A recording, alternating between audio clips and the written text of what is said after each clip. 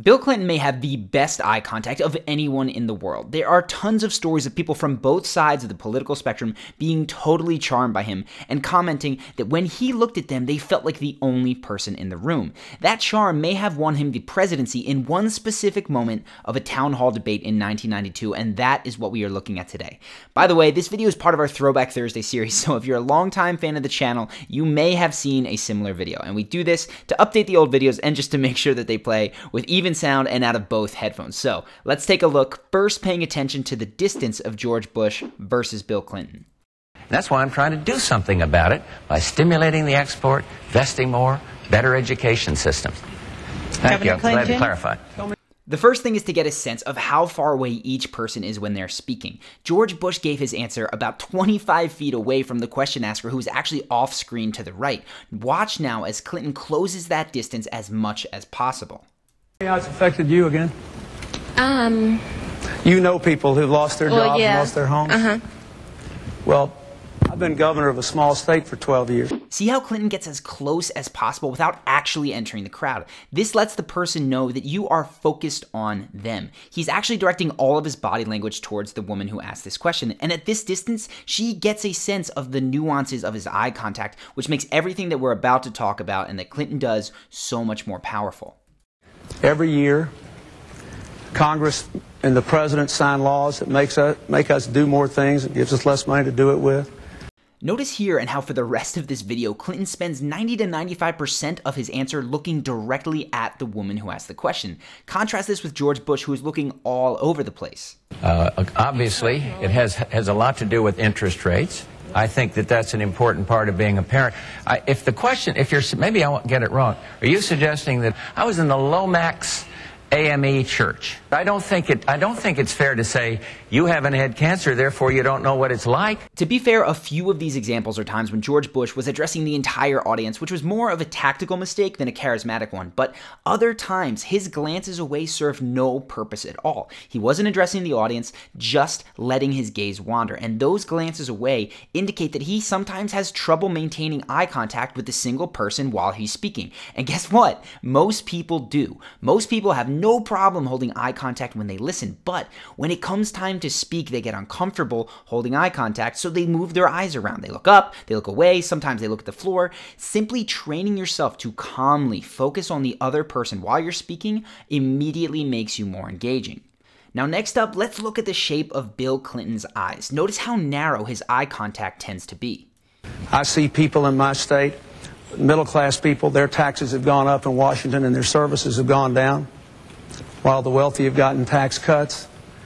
See how narrow his eye contact is? It almost looks like he is squinting. The more narrow your eye contact, the more serious and intense your tone is going to be interpreted. And this is especially powerful for men, because a heavy brow is typically associated with increased testosterone. Now, you can't go and change the shape of your skull to give yourself a heavier brow, but you can narrow your eye contact, which will trigger those feelings that you're being genuine, serious, and powerful. Clinton is doing exactly that. The genius is that he remains expressive with his eyes by moving his eyebrows, tilting his head, nodding as he speaks. So watch that and then see how you can feel the intensity exactly when his eye contact gets really narrow. I have seen what's happened in this last 4 years when, in my state, when people lose their jobs, there's a good chance I'll know them by their names. When a factory closes, I know the people who ran it. When the businesses go bankrupt, I know them. And I've been out here for 13 months, meeting in meetings just like this ever since October, with people like you all over America. That narrow eye contact is making him come across as genuine and genuinely affected by the recession, which is what this woman is looking for. She's looking for a candidate who feels what she feels, and clearly Clinton is able to communicate that to her. So watch now as she starts nodding along in agreement. She sees Clinton as on the same team as her. People that have lost their jobs, lost their livelihood, lost their health insurance. Next, note how he shifts his weight before he leaves. Humans have tons and tons of rituals to signify to one another that the interaction is over. And if we skip these rituals, we feel weird. Other times, we don't know how to start these rituals, so we stay speaking to someone far, far longer than we'd like to. Pay attention to the body language in this next clip. The shift in weight indicates that he is about to leave. That way, when he breaks eye contact, it's not abrupt. And you can use this when leaving a conversation, and probably already do without realizing it. Just people saying, I'm going to go fix it, but what are we going to do? What I think we have to do is invest in American jobs, Here you see him shifting and about to walk away. American education, control American health care costs, and bring the American people together again.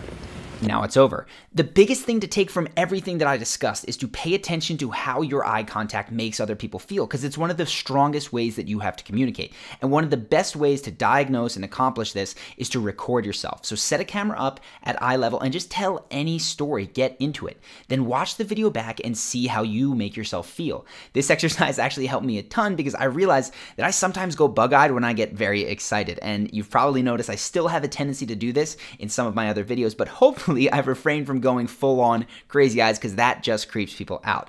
Make sure to do that exercise if you're trying to get your eye contact under control, effectively communicating. And if you're curious as to more exercises like that, we've actually set up a clip from one of our modules called First Impressions. And this clip covers the 4 motions that guarantee a great first impression every time. You just have to hit those things in the right order, because if you don't, you can actually make a very crappy impression. If you're curious what those are, go ahead, click the box that'll pop up now. It's going to take you to a page where you can drop your email, and then you'll be taken to the video on 4 impressions. So thank you guys so much more for watching. I'm actually planning on doing a Game of Thrones video for the next one because there was a very positive feedback. So let me know if you're still interested. It sounds like that's going to be the one. If you've got any comments, things that you'd like me to cover, people that you'd like me to cover, go ahead, write them in the comments. If you've not yet subscribed to the channel, go ahead and do so to be the first to see these new videos. We've got new ones on Mondays and this throwback series every Thursday. Hope that you guys have enjoyed this, and I will see you in the next video.